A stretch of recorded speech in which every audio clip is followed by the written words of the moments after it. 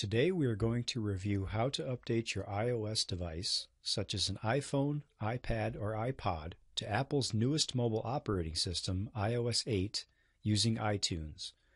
If you haven't tried to update your iOS device yet, you may be wondering why you would use iTunes rather than just doing it wirelessly on the device itself. As shown here, you may need over 5.5 gigabytes of space on your device to update to iOS 8 wirelessly. Freeing up that much space on a 16 gigabyte iPhone, for example, can be very difficult. Fortunately, performing the software update through iTunes only requires just over 1 gigabyte of space on your device.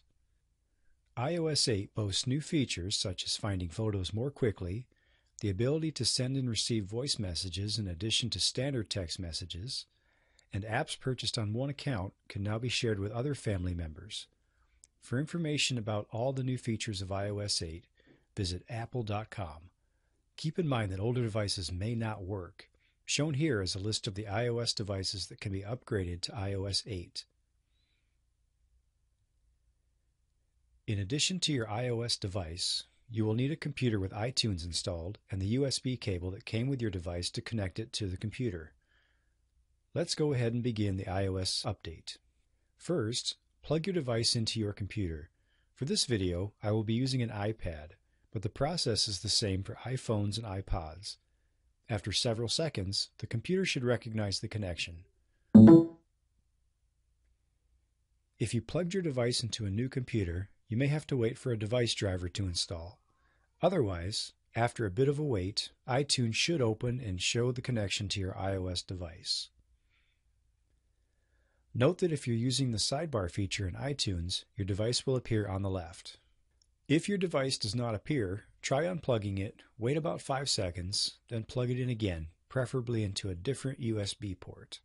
Again, if you've connected your device to a new computer, a few pop-ups will appear asking if you want to allow access to your device. If this appears, click Continue on your computer, then click Trust on your iOS device. Otherwise, a pop-up should appear showing that iOS 8 is available for download. Click Download and Update to continue. If another message appears stating that there are purchased items on your device that have not been transferred to your iTunes library, click Cancel. Since we were shown this message, we're going to back up the device first before performing the iOS update. This will ensure that all items on the device are properly synced with the iTunes library. To do this, click the button in the upper right that shows your device or on the sidebar on the left. Next, click Backup Now on the screen that follows. As shown with this pop-up window, we will select Backup Apps so that they are all transferred to iTunes and can then be restored if needed. The backup or sync will begin as shown at the top of the screen. The backup can take several minutes, so let's go ahead and skip to the end of the backup process. Once the backup is complete, the Apple logo will appear by itself at the top of the screen, and we can now safely perform the software update to iOS 8. Click the Update button, then click Update in the pop-up window to begin. In this instance, I'm updating from iOS 8 to iOS 8.0.2, but it's the same process as updating from iOS 7 to iOS 8. Take note of the update number because we may need to remember it for later. An iPad software update window will appear to show you what is included in the update. Note that iPad might be replaced with iPhone or iPod depending on your device. Click Next to continue. Click Agree to get past the license agreement and begin the update.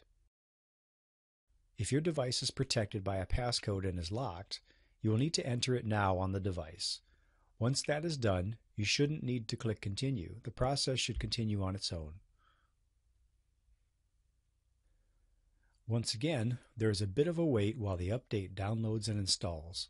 Let's jump ahead a bit to the important parts of the update. After several minutes, the download finishes and the installation begins. On your device, the Apple logo will appear. If your device shows the graphic that it needs to be connected to iTunes, go ahead and wait for a bit. iTunes will say waiting for iPad or whatever type of device you're updating. You may have to wait several minutes before the install process continues. Eventually, the Apple logo will reappear on your device and the update will continue. After a bit, a progress bar will appear on your device while the update finishes and verifies the installation. Once the software update is complete, a message will appear telling you that your device will restart and should remain connected. Click OK or wait a few seconds to continue. Your device will now restart and complete the update. Hopefully you remember to take note of the update number because towards the end of the process, iTunes sometimes gets a little confused and asks if you want to perform the same update. If this is the case, as it is here, click Later. Your device may decide to perform another sync with iTunes to create a backup with the new iOS. If this occurs, then your device will be ready to go when the sync is complete. In this video, we covered the installation of iOS 8 on an Apple device using iTunes. While several contingencies were covered in this video, it's difficult to foresee or cover all of them. Hopefully this video provides enough information to help you successfully update your device. The show notes for this video are available by clicking the link below the video. Please help to support helpfulvideotips.com by subscribing to this YouTube channel and visiting helpfulvideotips.com to follow along on social media. I'm Tom Sutton. Thank you for watching.